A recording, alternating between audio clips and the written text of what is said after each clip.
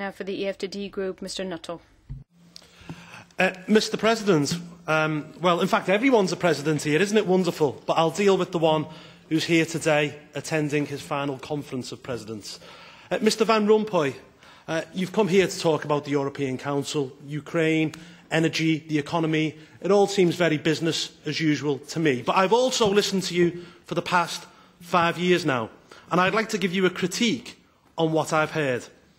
Much of the time, you've reminded me of that other great statesman of our time, Comical Ali. You remember him, Saddam Hussein's information minister, the man who told the world's press that there were no Americans in Iraq, yet US tanks were rolling in to Baghdad behind him. The man was laughed at so much that it earned him the unfortunate name Comical Ali. He was delusional to the point of denial. And I'm sad to say... No, let me finish. Just a moment, please. To the point of denial. And I'm sad to say we've witnessed something similar for the past 5 years. Sorry, I would ask you to stop, please. Could I ask you to just wait a second? I'm sorry, but that is unacceptable.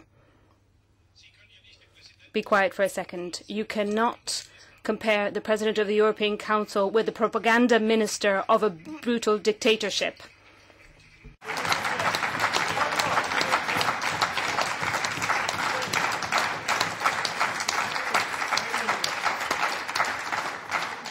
Das ist deutlich. That is quite clearly. Please, could I ask you to keep quiet?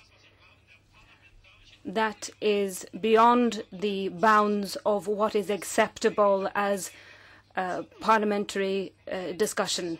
So could I please call you to order? Could I ask you please not to use such terms? Otherwise, I will be obliged as President of this Parliament to impose penalties on you. OK, I will carry on then. OK, so what have you really achieved in your 5 years as President of this Council? You helped destroy democracy in Greece and Italy by helping to remove 2 democratically elected Prime Ministers, replacing them with 2 Europhile puppets whose strings were pulled from Brussels. You've also overseen a massive growth of youth unemployment, which is now averaging 50% in Greece, Spain and Italy. This is literally over 1 million young Europeans who are living their lives in despair, unable to find a job, and some who are fleeing the continent altogether. Spanish are going to Argentina, Portuguese to Brazil and even Angola, and it seems everyone else is coming to Britain. Last year, we had a massive 247,000 people net come to Britain, the majority from within the European Union. This unfettered and uncontrolled mass influx of people has driven down wages and in some cases put people out of work. Yet you, Mr Van Rompuy, still rule out allowing us to control our own borders. But you don't just want to stop there. You're committed to expanding the European Union even further east, even though virtually everyone west of the Ukraine thinks that this is madness. You've overseen a tide of Euroscepticism that swept across Europe in the European elections, which has resulted in a divided European Union. You claimed that the euro crisis was over last year, but now the spectre of deflation is hanging over the Mediterranean states. Mr Van Rompuy, I think that your 5-year tenure as President of the Council can be summed up by 3 Ds. Delusion, despair and now deflation. And nothing I've heard today will make me change my opinion. Thank you. So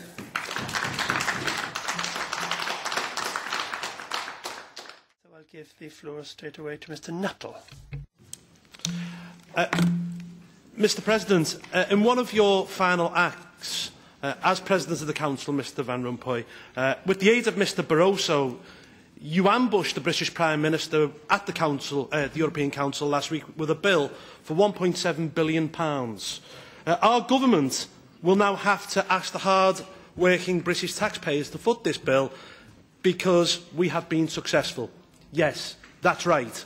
Success is punished in the European Union.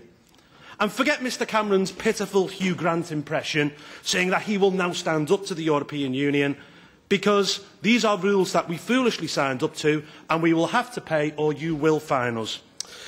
I want to finish by saying a big thank you to Mr Van Rompuy and also to Mr Barroso, because you have pushed Britain to the exit door, one which I hope that we will walk through very soon indeed. Thank you. Thank you, Mr. Mayor. Mr. Coburn, this is not a debate. It is the Conference of the Presidents. Yes, but sir, you should have the floor. You don't someone have the floor. speaking other than people who just congratulate you on how wonderful you are. You closed down Mr Nuttall. You closed down anyone who disagrees with you. This is a eunuch of a parliament and an absolute joke. La conferenza è conclusa. So the conference is closed. I want to thank Mr Van Rompuy and thank Jean-Claude Juncker for their presence here today. You've also got to respect the rules, sir, if that's clear. Thank you. Votre représentant a déjà parlé 2 fois. Your representative has already spoken twice, and the Conference of the President is now closed. Thank you, and we'll see you all later. Ça, c'est pas démocratie, ça. C'est pas comme les maisons de communes.